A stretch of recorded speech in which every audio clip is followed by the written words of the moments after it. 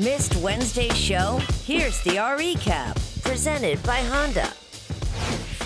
He's Super Bowl champion cornerback of the New England Patriots, Stephon Gilmore. And when you think about your football career so far, kind of describe the feeling from going from where you're at in Buffalo, just trying to contend to, in 2 straight years now, getting to the Super Bowl and then finally winning one.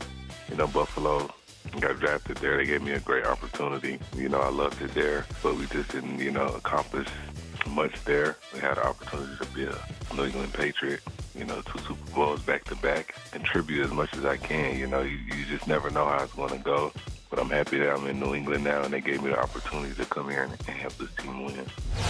Just a picture of LeBron James at the end of the bench with 3 seats open right next to him. The fans chanting to the players that LeBron's going to trade you. I don't know how else to say it, Kirk. I think it's a complete disaster when it comes to the lack of ability to try to control the chemistry, I guess, in that locker room. Not that LeBron would ever admit it, but, my 2 cents would be his decision a while back to talk openly about Anthony Davis and the idea that he would love to play with him. I understand giving respect to your peers, but unfortunately, what comes with that is the danger of disrespect to your teammates.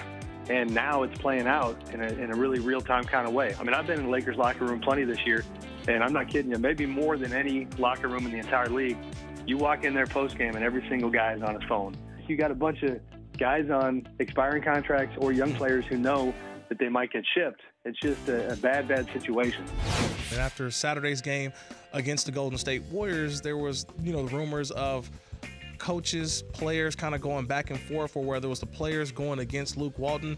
How is this taking a toll on Luke Walton, having to kind of navigate it and keep the team together when so much is going on outside of the locker room?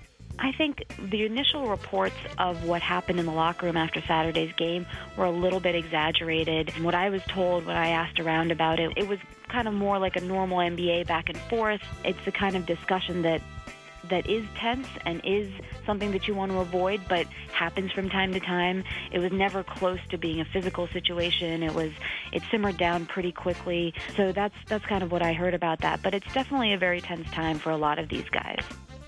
For more Rich Eisen Show, tune to Audience Channel 239 on DirecTV or download the Rich Eisen Show app.